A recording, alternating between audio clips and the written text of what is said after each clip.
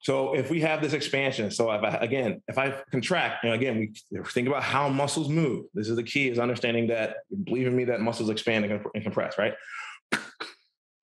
If I blow a muscle up, it has two ends, right? It doesn't just blow up away. If I flex my bicep, it's not just going this way. It's trying to go back into the bone. It's trying to expand just like this balloon. The issue is I have this bone behind me, right? That can't move. Moves a little bit, but it's not going to, it's a much larger restriction. So you're going to see the expansion move more up and away from the body. So what actually happens though is the muscle itself pushes the bone in the direction away from it.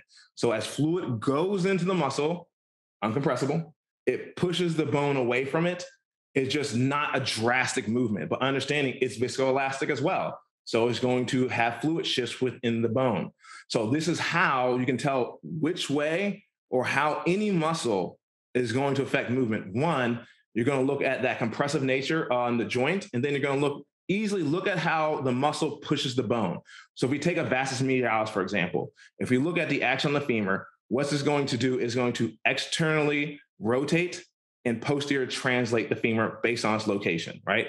So if the muscle's on the inside of the leg, as you can see here, it's going to expand, push it away laterally, but it's on front of the femur as well. So it's going to expand and push it backwards. So it's going to push this posterior lateral movement of the femur, right? So if we look at extension, it's the tibia moving anteriorly on the femur, right? Now, it also is rotating into external rotation. So this is where we can understand that muscle lever system and appreciating that muscles just don't act in one plane or one joint or one movement really makes sense. And this is really, you have to really appreciate that, because when it comes to flexion, the vastus medialis plays a big role in flexion. All right. And the gastrus is going to play a big role in the extension, which usually we think about, oh, it flexes the knee. But think about how it pushes. When we look at the body as a system, they all work together. So appreciating where these positions are and how it pushes on the bone will help drive what's going on. So at the same time now, as it's pushing on the bone, it's going to be pulling on the joint. So now it's going to drive fluid posteriorly and inferiorly. So if we tighten up the capsule above the knee, so we have the knee, this medial muscle here is going to pull on that capsule, push all the fluid back in that direction, right? So it's going to push everything back and down. It's going to drive, again, the femur, the tibia now up, because it's going to push it posteriorly, inferiorly, down behind, drive it up and drive it into internal rotation. So again, that helps drive essentially when we do a lowering activity. So if we're trying to descend into a squat or bend the knee under load, this is drastic and help controlling it and pulling things in. It's going to turn the tibia internally while also maintaining somewhat of a concentric position from an anterior posterior translation of the femur in order to maintain the ability to hold the squat down while allowing our knee to rotate. All right, and the vastus lateralis is going to be very strong in the extensor at this point, but this plays a much bigger role. And then the axon tibia, you can see anterior, medial, and inferior. So again, that fluid gets driven down, it's going to move it in that direction.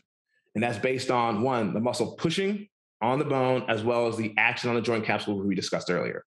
Now we take the vastus lateralis, it's going to be the exact opposite, essentially.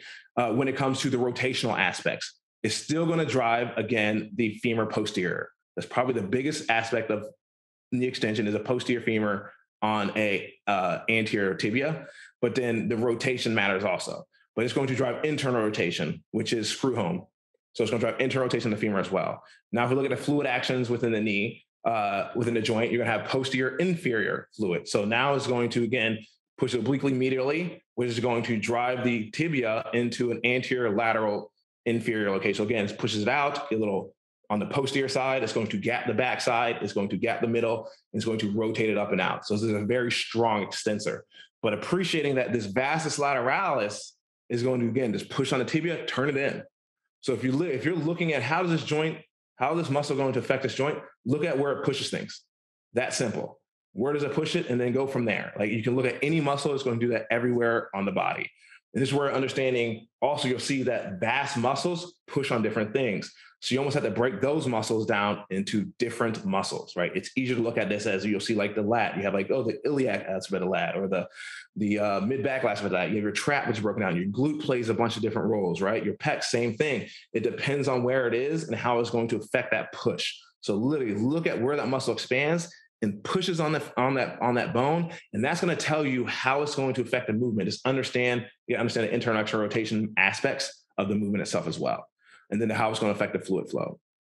So that's essentially how muscles function, how they create movement as well. So hopefully that kind of makes sense. You have questions, we can save to the end, or if anybody's watching this after the fact, feel free to hit me up on any of the contacts to kind of ask those questions.